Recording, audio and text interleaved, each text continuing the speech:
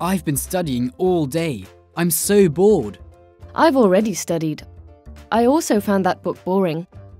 Im Englischen gibt es zwei Endungen, die oft an Verben angehängt werden.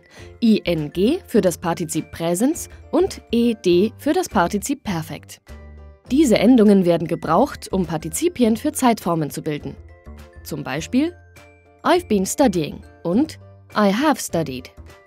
Was ist aber mit Wörtern wie bored und boring? Sie sehen wie Partizipien aus, sind aber keine Verben. Es sind Partizipien, die zu echten Adjektiven geworden sind. Sie beschreiben Lebewesen, Dinge oder Begriffe. Es macht allerdings einen Unterschied, ob wir die ed-Form oder die ing-Form nutzen. This is an interesting book. I'm interested in this book too. Adjektive auf ing beschreiben Gegenstände oder Situationen. This is an interesting book. Was ist interessant? Das Buch.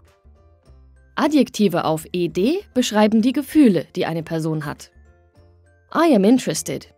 Wer ist interessiert? Ich. Hier ist ein weiteres Beispiel. One last exam and the summer break will start. I'm excited. I have so many exciting plans for the summer. Was ist interessant? Die Sommerpläne. Wer ist begeistert? Ich.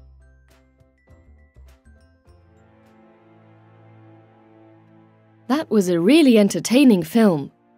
I'm surprised you were so entertained. I found it less interesting. I was more interested than I thought I would be. The most disappointing part is that the break is now over.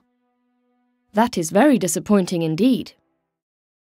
Partizipien, die als Adjektive verwendet werden, können wir auch, wie alle Adjektive, mit Wörtern wie really, so und very näher bestimmen.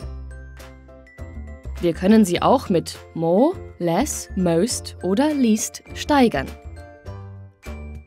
Back to the boring books. Weitere Informationen zu diesem Thema findest du in der Englischen Grammatik für die Mittel- und Oberstufe.